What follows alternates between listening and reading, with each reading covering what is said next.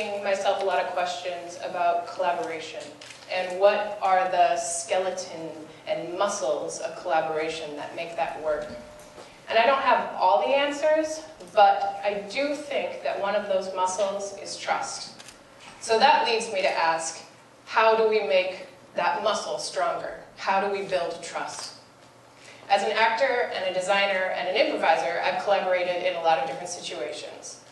As an actor, we have weeks of rehearsal that we come together as artists, each of us bringing our own piece, the designer, the actor, the director, the stage manager. And we learn to trust that each one of us is going to bring a certain level of work to the show on opening night, and that we will come to expect the best out of that person every night. As a designer, I experienced the same thing. Over projects that have succeeded and projects that have failed, I learn the skills of my fellow collaborators, and I learn what to expect of them, and that I know that they will do their best work at any given time to make that project succeed. Now, as an improviser, it's a little different, because there's no weeks of rehearsing, and there's no prior experience with that moment on stage to help us navigate through it. In improv, the product is the process. We're creating that work for the audience while the audience is watching. So how do you build trust without that luxury of time and knowledge? How do you compress that process into a 5-minute warm-up before you jump on stage together?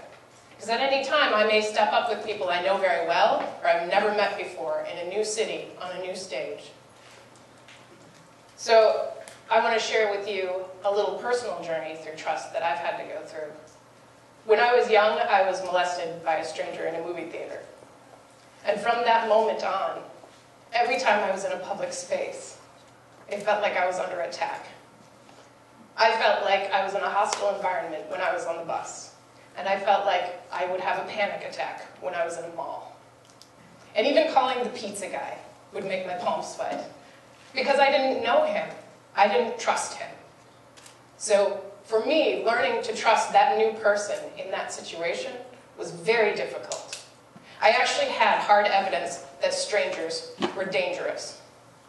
And I think we all do. I mean, people are jerks. From anywhere from a range from making a rude comment online to actually being life-threatening.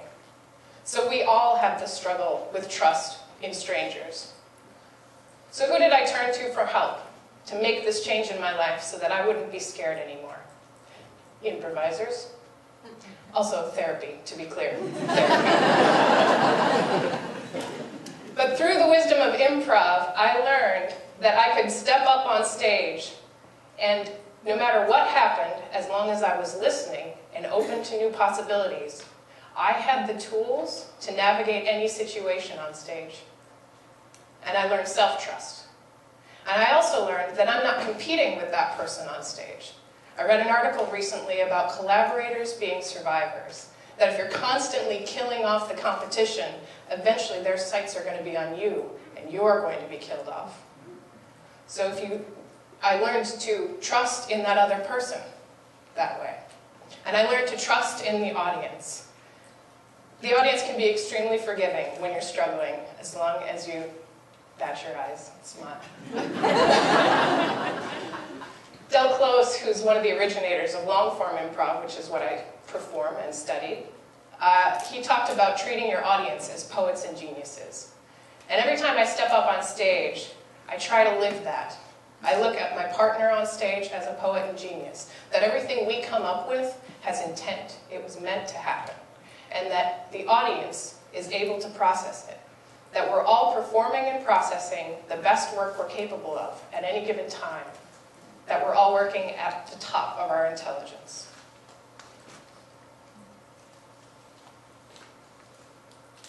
So the Dalai Lama has a Twitter account, and I follow it. And the other day, while I was putting this talk together, he tweeted that he approaches everyone as if they're old friends. And that struck me that that's what I'm trying to get at here. What if we approached every interaction like we had a history with them? Old friends, think about it. We've forgiven them and they've forgiven us.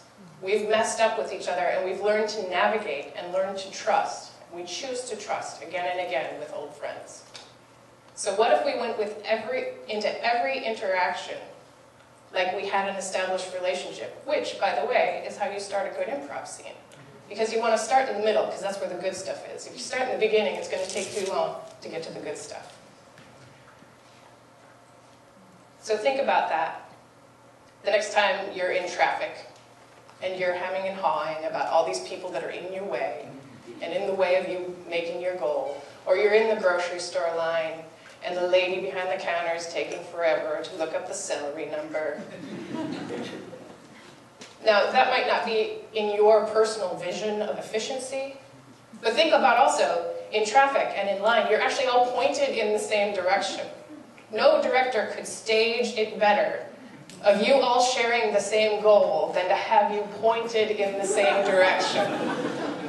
So think about all of those interactions as mini collaborations, that you're all in that situation.